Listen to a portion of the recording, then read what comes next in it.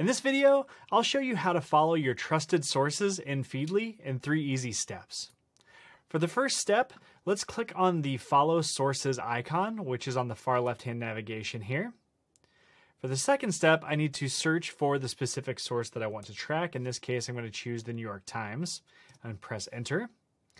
And then the third step is to select the source that I want to follow and add it to a specific folder. So I could choose one of the specific team folders or personal folders that's built, or I could click on New Folder to add a new folder to my account.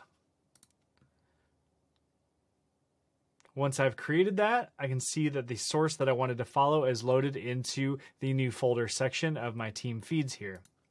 A few other things to consider: you may not know necessarily which sites that you want to track.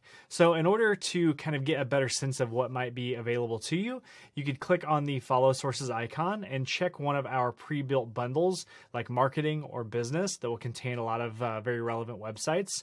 We also have some ones specifically built for tracking specific industries or specific trends or skills.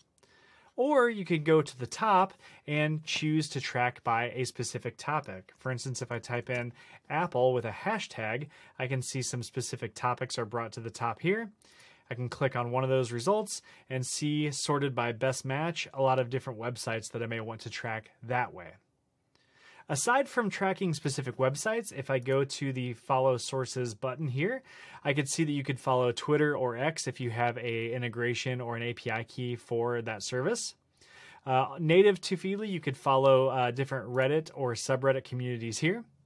You can also generate an email address that you could use to subscribe to specific newsletters and bring those into Feedly. Or you could use Google News searches like, searching for specific topics, or even using some of the operating terms that Google will use as well for their searches. Hopefully that helps you understand how to best follow and track specific websites or sources in Feedly.